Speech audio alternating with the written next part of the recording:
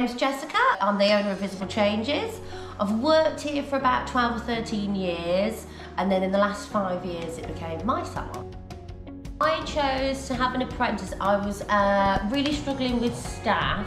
Had a lot of people moving around, swapping and changing, and they were all a lot maturer hairdressers. So it was just so nice to sort of have one from scratch, and you could just grow them yourself and watch them develop in a way that you want them to develop. It's really nice to work with someone who's still learning, because I would have done my training a long time ago, and with it sort of a very fashion forward industry, so many things change, and there's so many things that come out that we just did not do at college. So it's so nice to sort of learn from somebody younger. My name's Layla, and I started my apprenticeship at Heart of England and then came to work here, and I've done 2 years now.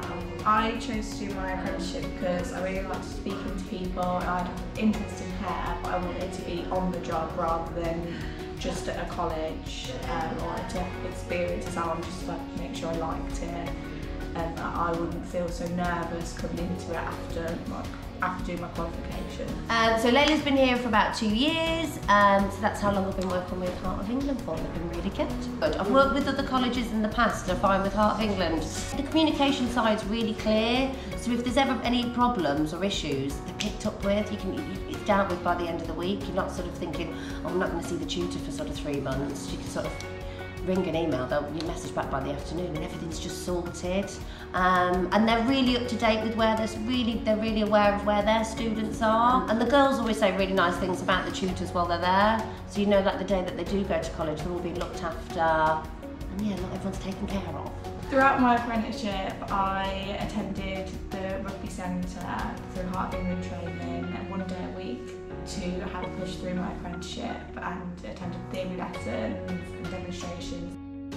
Throughout my apprenticeship at Heart of England training, I found the staff really supportive, especially Nicole and Sophie with me throughout my journey. So Layla's now finished a level 2, and we're thinking about putting her on a level 3, and then sort of simultaneously to that, because you don't have to wait for September, because they're doing it as apprenticeship, you can sort of have them coming and going as you please, if you like. So we've now got Ruby. She's a good chunk into a level 2, and so she'll just be sort of finishing, and then Layla will be finishing, so you can make it really overlap and work around your business when you need staff.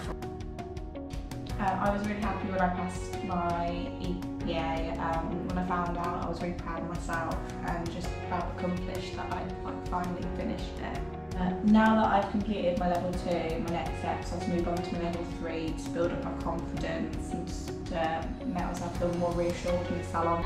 My one piece of advice for anyone starting an apprenticeship would be to make sure the salon you're in, you feel comfortable in, you get along with all the girls, because it's a big step, it's a big chapter and step in your learning sort of environment, so it's important for you to feel confident and comfortable. I recommend an apprenticeship to someone that wants to jump straight into the workplace and doesn't feel like going to college all the time and being in quite a regimented environment is for them.